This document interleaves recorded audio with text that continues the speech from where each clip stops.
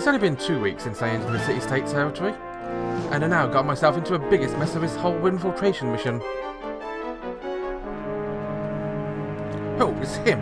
It's that Harmonian Rat Lord Luca was talking about. After Muse fell into a Highland army, I learned of Luca Blight's absence and stuck back into Muse, which would become the army's main base. But it was there that my luck ran out. He's just toying with us. This warrior suddenly appears to be able to come and go as he pleases. Even though Luca Blight wasn't there, my own arrogance had got me into this mess. I thought I'd managed to escape the garrison and arrived at Muse's western border ahead of a pursuit squad that was still blundering along behind me. If I could just make it through the forest ahead of me, I'd be in Greenhill, another member of the city-states. For starters, the commander called Seed swung his long narrow sword at me. I managed to dodge it, but just barely. It seems the attack was just for testing me. Oh, you avoided it. Are you enjoying yourself? Seed. One rat isn't worth toying with. Finish him off. Let me play with him just a little. Shit. Is he just playing with me? Discreetly, I slip a cylinder of wrapped-in paper out of my sleeve and into my hand. Well, you see how it is. So just give up already and enjoy your trip to the afterlife. Try not to hold a grudge. As if. I have no plans to go to the afterlife anytime soon. I have a lingering attachment to this life and have grown rather fond of it. Well, that's just too bad for you. He came at me once more, prepared to strike. This time he was serious. As he was a master swordsman, it's extremely difficult to try and read his moves. I closed my eyes and concentrated on the bloodthirst emanating from my opponent. It was sink or swim now. I didn't dodge his attack, but instead took the chance to crush the tube I held in my hand.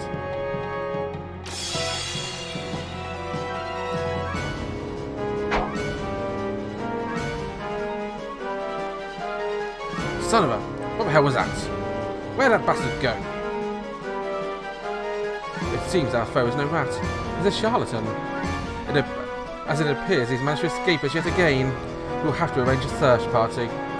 If this turns out to be a mountain hunt, locating our prey will be no easy feat. That won't be necessary. Just look at the blood on my sword. That injury should slow him down considerably. I remember seeing Colgan. Somehow I had anticipated what my next move would be, and had ambushed me while I had been travelling along the mountain path that led from Muse to Greenhill. Rumour has it that the Highland army will be growing out of South Window next. They formed a secret agreement with the Knights of Matilda. My only choice is to try and get to Greenhill. Be that as it may, my wounded right leg is throbbing relentlessly. One of the techniques I've learned with the Howling Voice Guild was how to escape. While my opponents had been blinded by the flash I set off, I used wire to escape that beast general's attack, but his sword has still managed to find me. A whole day has already passed, but I can't afford to be careless.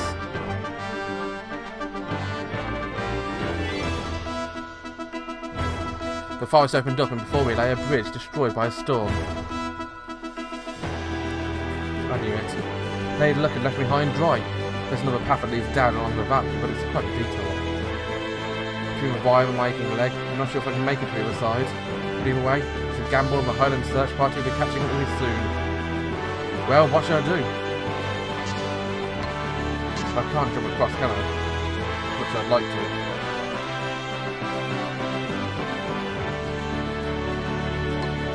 Take a detour, aren't I?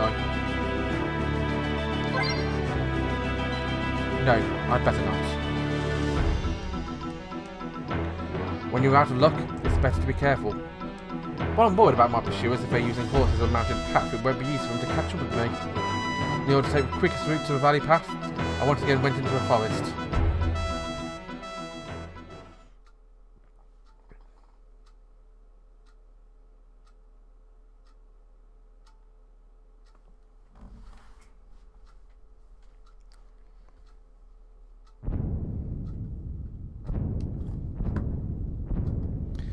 I'd only been in the forest for a short while when I sensed something. I tried to act as natural as possible while I checked my equipment. My presence remained. It didn't move like an animal would.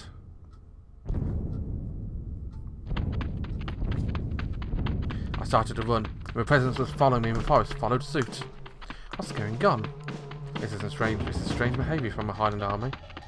Despite following my move so closely, it felt as though his pursuers hesitant to attack. Who's there? Aren't we a bit too old to be playing tag? Just as I called out, the presence melded with that of the forest and disappeared. I knew it hadn't really gone though. This had to become a contest of endurance. Once more I began to run.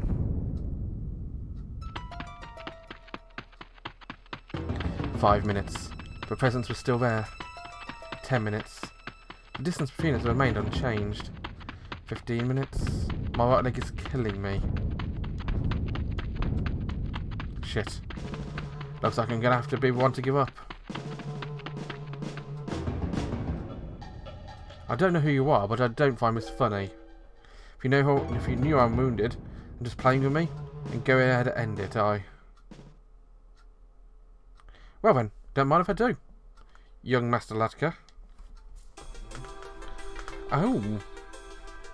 At that instant, the presence disappeared, and before my eyes, a woman appeared instead. Now that's an interesting sight if you know the Suikoden characters. The Howling Voice Guild teaches many different skills. Not all of them related to killing. Even in the darkness of the guild, respect and awe can still be found. Elza was one of a few Knight class gunners, the highest level of gunner one could obtain. He was also one of a few friends I'd gotten to know during my 2 years in the guild. Elza. Well, this is unexpected. The guild is keeping its on both of us, so there's no reason to be cold, is there? I wonder. There's every possibility that you are my pursuer from the guild. Are you? Nah, no way. I attacked a member of a guild, they'd never trust me enough to give you such an important mission. You should know that. That would normally be a logical conclusion to draw. However, the guild has taken notice of your abilities. I hear that amongst the elders there are those who favour of you. Well, I will take this matter into my own hands. With this declaration, Elza drew her guns, one in each hand. 2 guns faithfully bound together by name, Stern and Mond. I can't best you in a guild match. I know I'm no match for someone of your skill. That's why Clive was chosen as your tracker. Only a Knight class gunner could win against another Knight class gunner. Isn't that right? More or less. Despite my words, Elza made no move to put her guns away. I mean, what would you do in the face of that?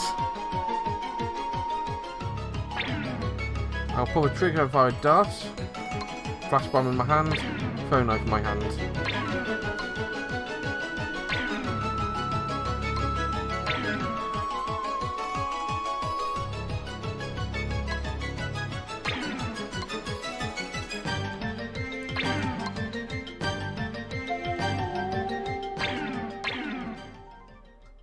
I'll fire a dart. I think it's a bad move regardless of what I choose. Without another word, I let loose a dart. This isn't a duel between fellow gunners, although I see no reason either of us should. There's no stopping Elza or I from losing our lives out here. But Elza dodges the dart effortlessly, without it ever taking her aim off me. Aren't you going to use the skills you learned from the guild to get away from me? I made her first move, but it really was no match for her. Elza calmly into the guns, one in each hand.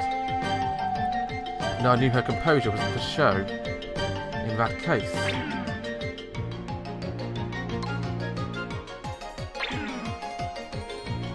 Okay. Hey! There's no use pretending to surrender. You haven't changed a bit, have you? Even when she's not around, you still like to pretend you're some kind of pacifist. You see right through me, eh? As expected. My usual bag of tricks aren't going to be any use against a Knight class gunner.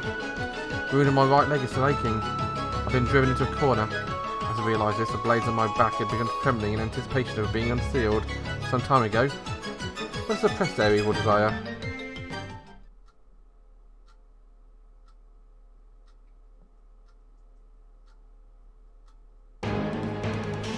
Well, I'll just get on with it then.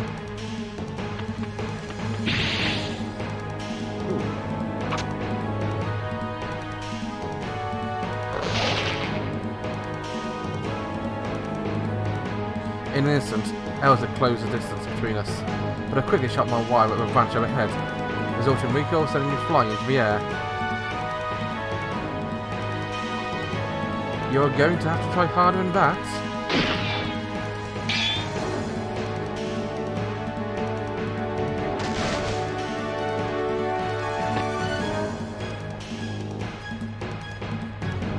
Elza shot my wire, snapping it. I lost my balance, kicked up a branch and kept through the air, and up through the air, high above Elza's head. But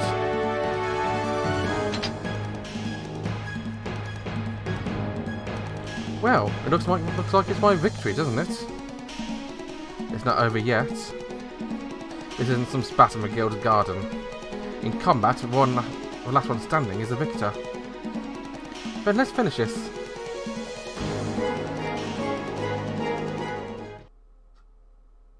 I see.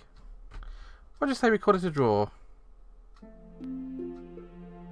A light, shining powder had begun to fall around Elza and I, covering the nearby area. It was a mixture containing blasting and ignition powder. The smallest spark would set off explosion power enough to blow the entire area. Sure, Elza can't fire a gun without killing us both. It seems that some things have changed since then after all. In that case, why did you stop kidding around and load that gun already? Kidding around? You shot through my wire, but with your aim you could have just as easily shot me. Indeed, you doubtless could have hit mid-distances even greater than that. Well, if I had been serious, you would have died even before you even noticed I was there.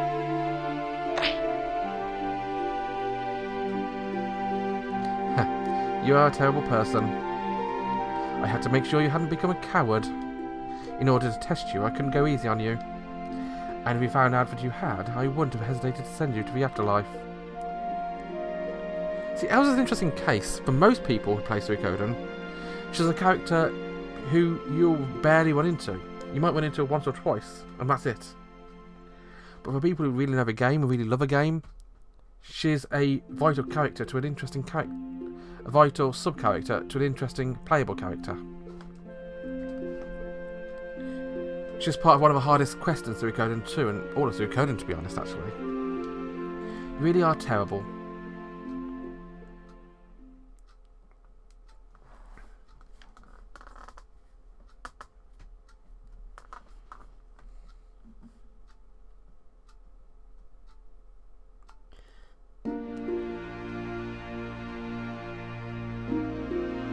After enjoying the rabbit I'd caught for us, we savoured a copy that Elza had brought with her. She was indeed a Knight class gunner, the highest rank of the Howling Voice Guild. Yeah, you could still say that. I've been sent for training with the Howling Voice Guild, also known as the Guild of Assassination and Protection. It's the only entity in the world which knows the secret behind guns. It's an extremely insular guild, very few aside from those raised in the guild from a young age can even become members. Thanks to their mysterious guns, they are very powerful and hold a special position, even within Harmonia. I, having entered as an intern, was able to learn some of their secrets while remaining neutral to the guild.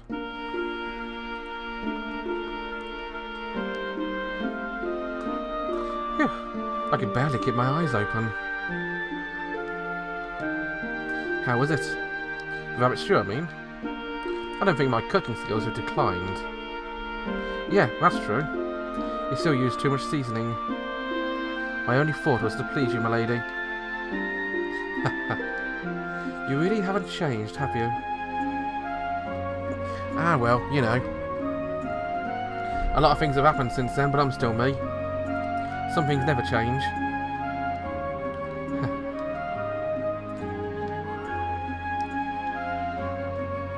Hey. What is it?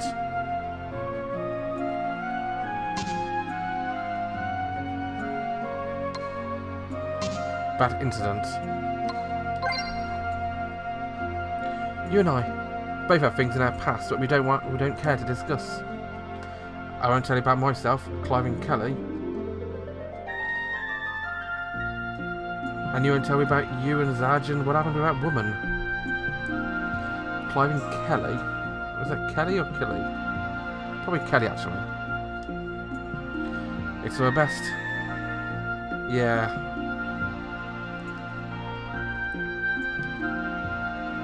Well, we better hurry up and get some sleep. Tomorrow will be another early morning. Why is that? That wounded leg of yours. Your shoes did that to you, I gather. Yeah. I got myself into a bit of trouble with the Highland army. Can you lend a hand if I show up? Sorry, but I've no quarrel with Highland. You really haven't changed at all.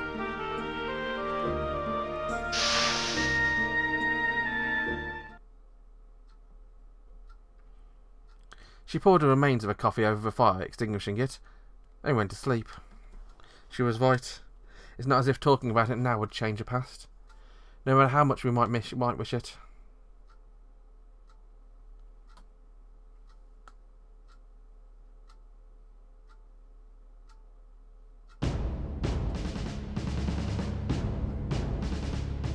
There are definitely signs of a battle. Yeah, we'll find out what they think about the battle next episode. Till then, bye bye.